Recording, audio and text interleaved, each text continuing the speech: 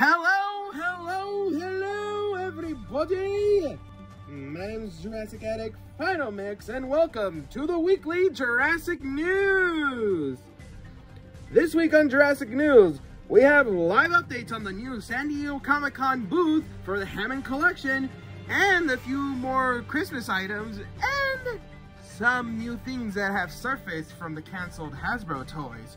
So without further ado, let's get this started. Starting with the new Hallmark Allosaurus ornament.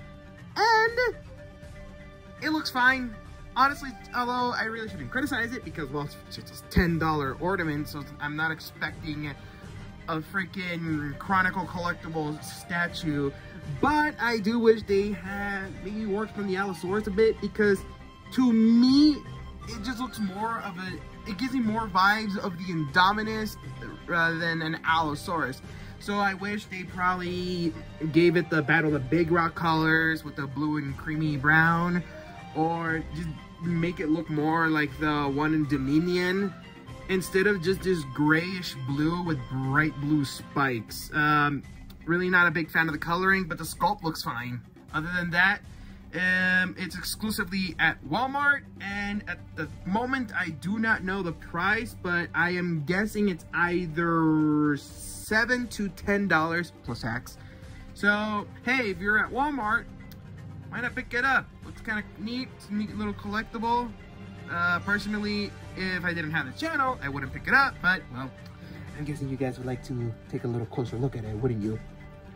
Moving right along, we have something that I discovered this morning, which is a Jurassic Park waffle maker.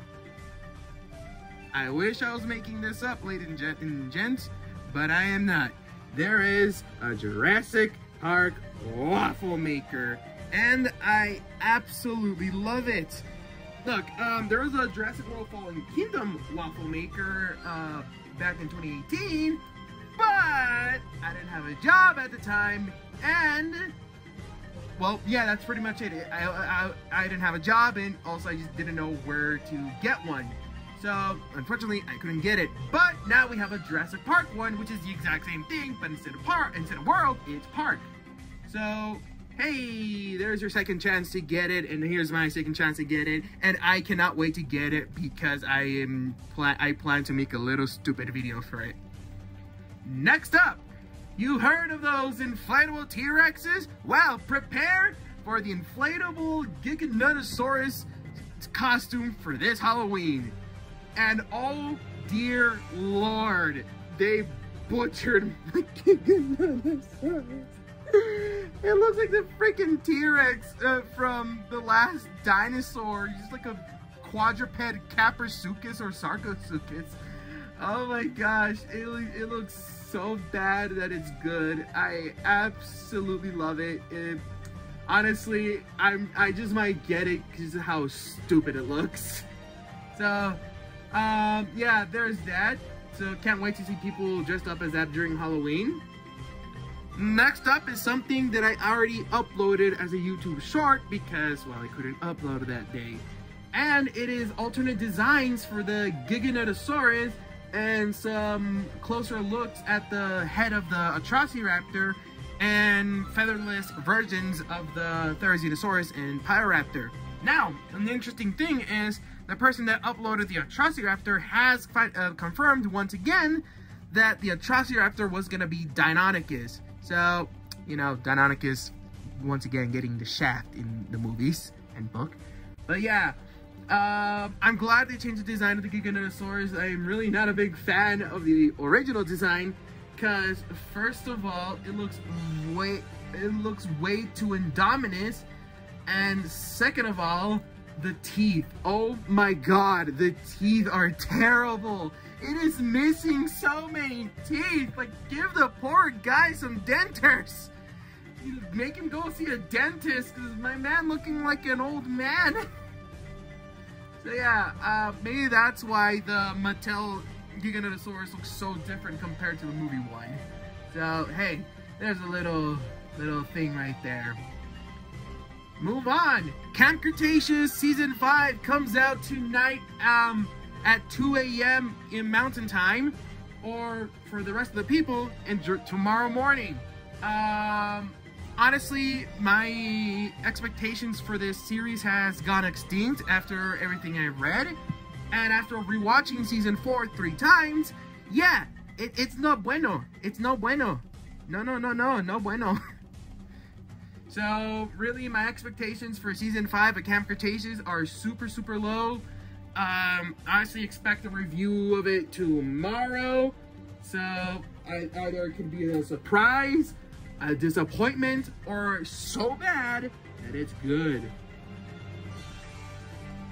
Next up is a little quickie, and that is that the new update for Jurassic World Alive is finally out. So if you want to hunt down some Raptors or Beta, go for it, because they are finally out. Although I do believe those are event dinosaurs, so you can't just get them out in the wild. You have to participate in some events, which I do believe it should be able to come out within a few days or weeks. Now we're moving on to the part where why I'm uploading a bit late, is because we're getting live updates of San Diego Comic-Con. And what's in San Diego Comic-Con? Hammond Collection! And we finally have a reveal of the Hammond Collection Dilophosaurus. You folks no longer need to pay $400 freaking for the Amber Collection, because Hammond Collection right here got your back. The Dilophosaurus looks absolutely gorgeous. The frill, the way you remove it is exactly the same as the one from the Kenner toy line. And all in all, it is such a great looking figure.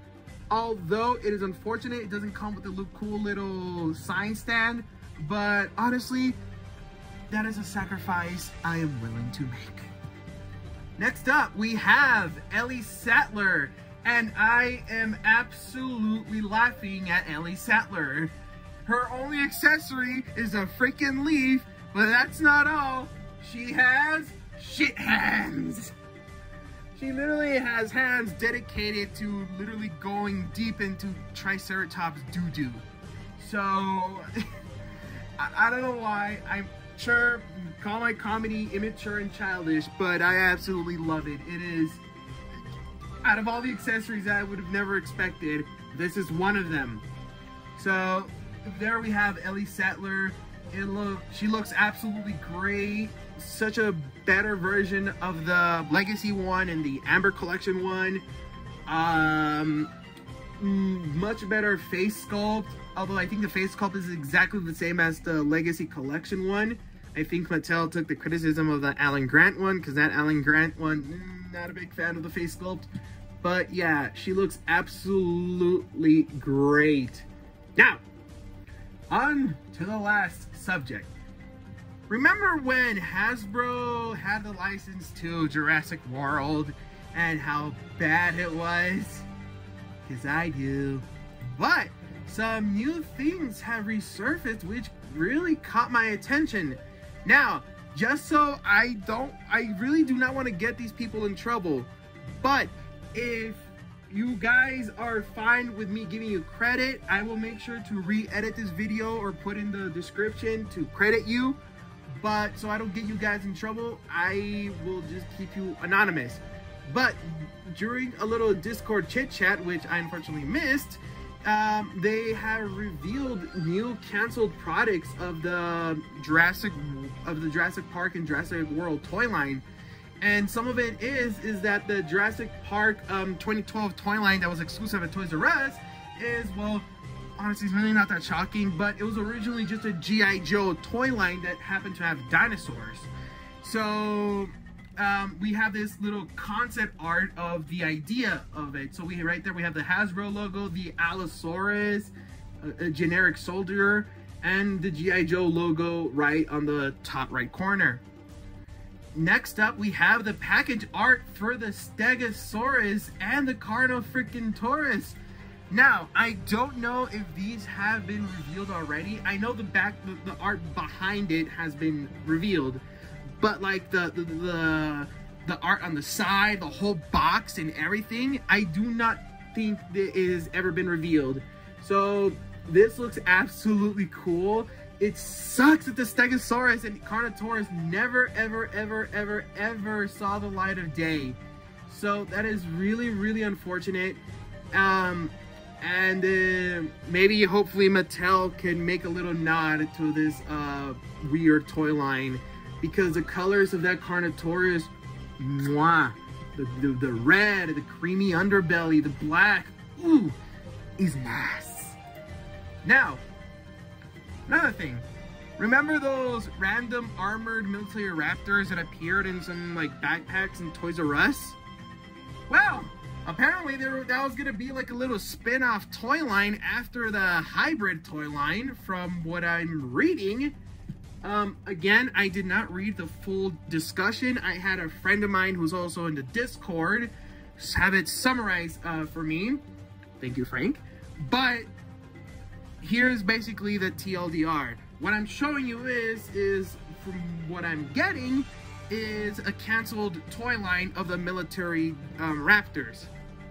Now, this is stupid. This does not belong in a Jurassic World movie, but as a toy, these look absolutely awesome. Obviously, since this is Hasbro, they probably would have butchered it and have screw holes all over the sides. So, yeah, I'm guessing these were being drawn up as soon as Mattel bought the license for it, so obviously that's why they were canceled. But, you know, maybe since the movies are done for now, and we're about to see the end of Camp Cretaceous, I hope we get silly stuff like this in the future toy line, because I just want that. I want these companies to go nuts just for the toys, I want them to go nuts. So give us like an armored Stegosaurus, just go all Dino Riders on us, just for one toy line. Honestly, not for the entire thing, but it would be cool to see. And that does it for this week's Jurassic News. Hello, it's me, Jurassic Addict, who's editing. Before we go to where you go like and subscribe, Forgot to mention Jurassic Outpost made a new Beyond the Gates video where they quote-unquote reveal the new Dreadnoughtus figure. But obviously, since we all seen the Dreadnoughtus figure, you guys are probably not interested. But what's interested here is that we have a new render of the Dreadnoughtus and some cool little behind-the-scenes look on the design process of the Dreadnoughtus. Honestly, this looks like a pretty cool figure. I'm excited to get it, and we now learned that there basically is no clear Dreadnoughtus render for some reason. So they literally had, so Chris Pugh has confirmed that they literally had to get someone to make them one. So I don't know why, but I just find it funny. But yeah, there it is. Anyway, now go on with the like and subscribe part. Bye! Slash the subscribe button and slash the like button. Please, please, please, please, so I can make this my job. I've been Jurassic Addict, and I'll see you guys tomorrow for my thoughts on Camp Cretaceous.